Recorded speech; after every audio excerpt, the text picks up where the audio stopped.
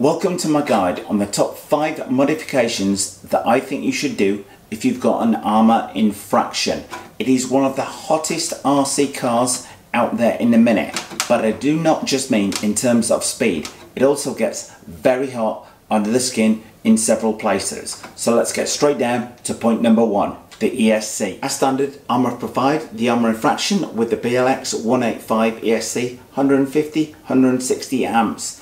The car struggles, I'm sorry Arrma, to get through 10-12 minutes of running flat out before that ESC overheats. If you've not got an Arrma Infraction yet guys, and you buy one, you will find that is the case. What I would recommend therefore is immediately fitting a Castle XLX ESC. Now this ESC will take 400 amps versus 150-160 on this one. This means on 6S, this thing will run all day long. You can donut the thing, you can do high speed runs, and it's not going to overheat at all. But there is also one huge thing in this thing's favour, is it takes up to 8S power. So you can fit an 8S motor on it as opposed to the stock Arrma one, which runs on 6S. So you can up the gearing, you can up the speed, you can up the whole performance of the car, and yet the thing will run with the fan on there all day long without overheating. That is why my number 1 upgrade for the Arrma Infraction has to be the ESC. Ditch the BLX 185, buy a Castle XLX, fit that instead. Number 2. Now when it comes to Arrma Infraction modifications, number 2 has to be the radio. The stock one is not too bad at all to my mind, the Spectrum DX2E. However, the faster you make the car go, the quicker this radio is going to run out of range. As stock, it is struggling with about 300 meters on there. If you think that is not too much of an issue, Google just how much 100 miles an hour is in feet per second, and you will realize this 300 meter range is not that great. Comes in the very cheap form of this radio from Banggood. Cheap?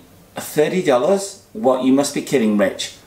This thing has got a range of over 500 meters, guys. It's got a built-in gyro, so you've got a similar function to the ABC on the car. Not only that, things got bad out of shape under braking. This thing has got ABS braking.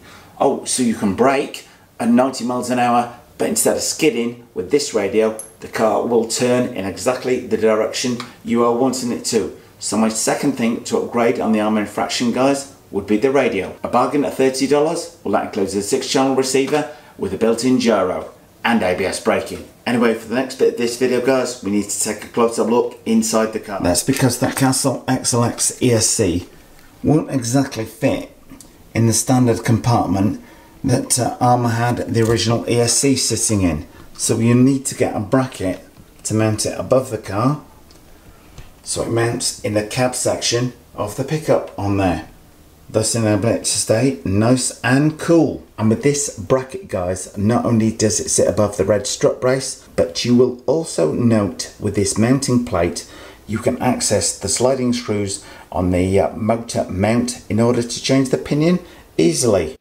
Just remember, guys, if you like what you see today, don't forget to subscribe. Anyway, moving on to point number 3, which is motor fans. They are the 3rd upgrade I would make to the car. Once you've upgraded the ESC, you're potentially just shifting the heat problem to the motor on here. You'll see I've got an upgraded 8S motor fitted to the car, but it is running twin fans. I would highly recommend running twin fans on your stock 6S setup, which is nice and simple, and both of them will run off of the receiver power without any problems at all. When it comes to point number 4 in terms of upgrades, is it the ESC? Well, if you're able to run an ESC that can deliver 400 amps, then you might as well fit an 8S motor, which is capable of handling those. Yours truly has got a Poseidon 1800 kV motor, which just squeezes in to the millimeter on there before it butts up against the front suspension. This thing generates under full throttle with 8S power 5.2 horsepower, which in this thing is absolutely frightening. These things in order. First of all, the ESC, that's going to give you extra speed, so you're going to need the radio for the extra distance.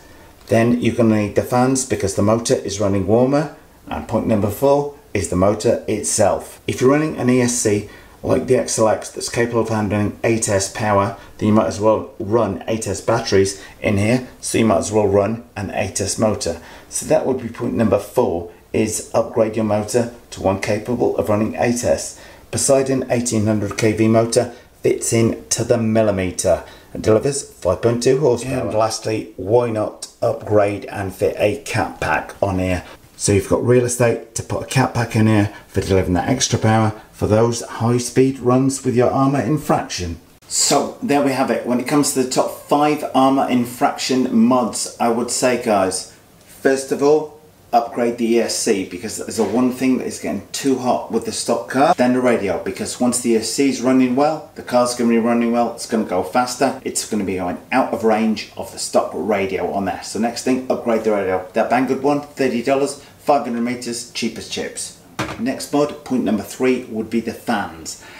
I would highly recommend fitting the year rating twin fans, which Tony from CCXRC did on his Infraction. Seems to keep the thing nice and cool. I used a couple of spare fans I had handy on the motor, on this 8S one. Keeps it nice and cool, but I would go with Tony's recommendation on the year racing one. Motor, what can I say, guys? The Poseidon 1800 kV motor I got from JJ Customs squeezes in to the millimeter, literally millimeter longer. That motor wouldn't fit in the car. It will handle the 8S power that the XLX can also handle, giving you up to 5.2 horsepower, and in a car this small, that is absolutely frightening amount of power on full throttle, guys. In a car this size, 5.2 horsepower is plenty enough. Lastly, the cat pack from JJ Customs. That cat pack handles up to 12S. We've got 8S set up on here. It just smooths out that ripple at the top end, stops the car hesitating, like, oh, just getting full throttle, and it just hesitates and gives you that extra 5-10 miles an hour of punch on there. But point number 6, guys, I've run out of fingers, would be upgrade the body to one like this.